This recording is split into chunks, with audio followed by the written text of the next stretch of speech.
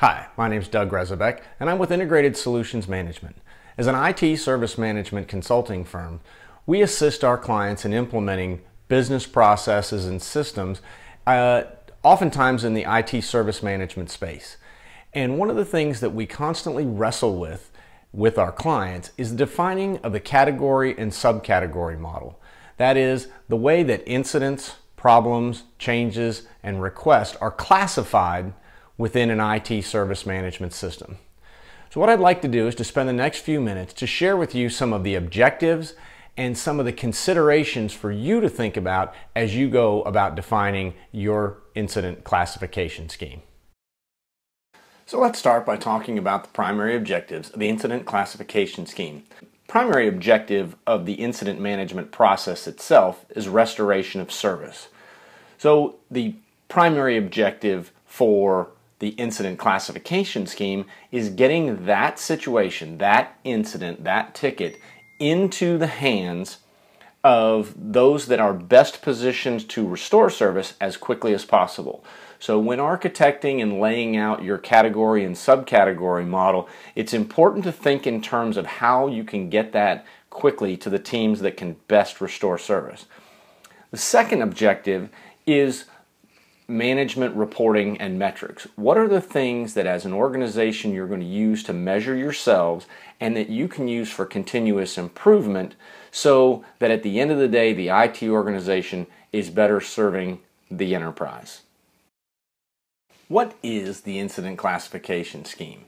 Well, it is a category and it is a subcategory, and at times we've even had clients who, due to reporting needs, would go down to what we would call a subcategory.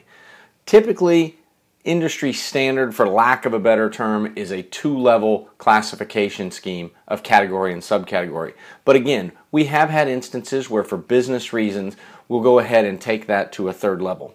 So when we talk about categories, this is the types of assets that you manage within your IT organization. So you're talking about enterprise infrastructure, enterprise software, desktop software, mobile devices. These are examples of types of categories, and really, for no matter how large your enterprise is, no matter how vast the services and products that you produce are, you should have no more than 15 or 16 categories within your classification scheme.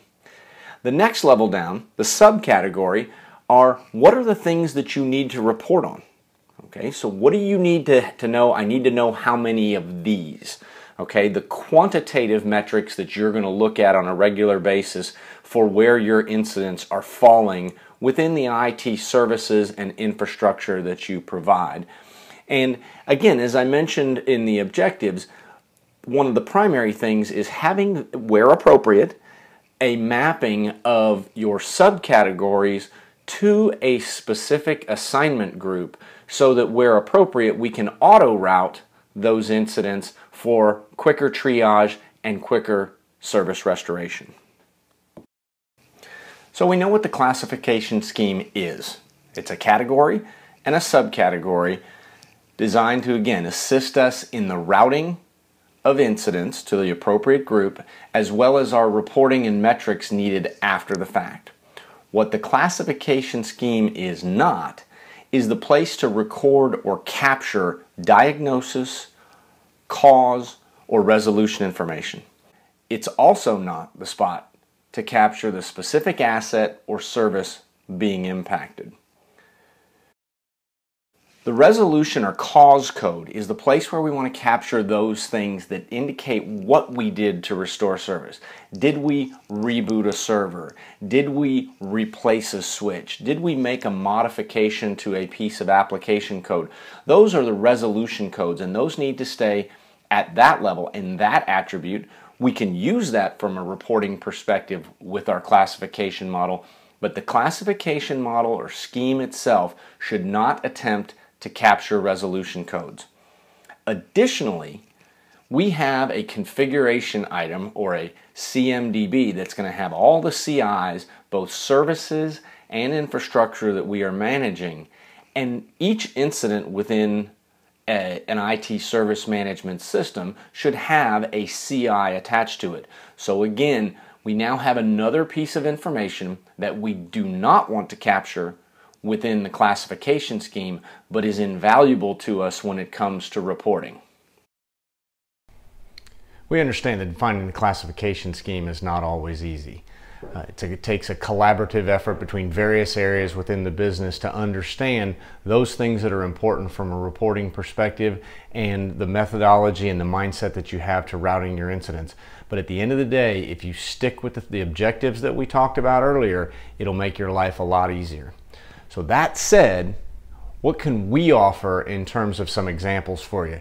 So I want to spend the rest of this session giving you just a few examples of various categories and category models that might help spur your thinking and get you moving in the right direction towards defining your own incident classification scheme. Looking across industry at some sample category models, you'll see a number of very distinct differences based on industry, but also striking similarities between them. You see things like enterprise systems or PC or desktop hardware and desktop software. And as we talked about earlier, the asset, we're looking at general asset groupings, and there's a few outliers to that. When you look at and you see here where we have system access and password reset, as we move forward and see things, a number of different enterprise application groupings when we look at wholesale distribution for financial, HR, ERP, purchasing. So again, very similar groupings, but distinct to a given business. We look at the federal government and see where they've got client applications, workstation hardware, workstation OS. Very similar in a lot of ways there. And one of the other ones that we see here is the IT management system. So the systems that actually manage our business from an IT service management perspective, not just the ticketing system, if you will, but other applications that support IT operations would fit into their own category potentially. Security is another one where that's a category that's often represented that may or may not have physical services or assets associated with it. Facilities we see underneath the hospital category. A key part of their operations is ensuring that their facilities are fully operational from an incident management and restoration of service perspective. And then on to manufacturing. So as we can see, a number of different industries, a number of different business models, but at the end of the day, we see striking similarities at the highest level category within the classification scheme. So as we stated earlier, the subcategory is effectively the level at which we want to capture our metrics or capture our reporting. So if we take a look at just a few, I'm not going to go through all of these in terms of the categories that we just looked at, but if you look at a category for, say, enterprise hardware and software, this is where we're going to see things like Windows Server, Linux, Unix, AS400, VMware. Okay, so we're going to see the various enterprise hardware and software subcategories or components that we're going to go ahead and want to report on. If we look at sales and marketing applications, this is where we would see e-commerce and Salesforce, or our CRM system. And finally, we look at our enterprise applications around business, accounts receivable, accounts payable, payroll, our financial analytics. So as you can see, the subcategory is a drill down one level deeper from the category model, and this is where we're going to look at distinct things. If I see that I've got a number of incidents coming in, let's say on the payroll system, because we all know the payroll system is the most important one to each of us, then I may have to go and do some root cause analysis, open up a problem, try to figure out what's going on there, and by having the appropriate category, subcategory model, my classification scheme, it's going to streamline that process and make it that much easier for me. So in summary, when you're defining your incident classification scheme or your category model, always keep in mind our two primary objectives. What can we do to route the incident as quickly as possible to the right group or the right individual?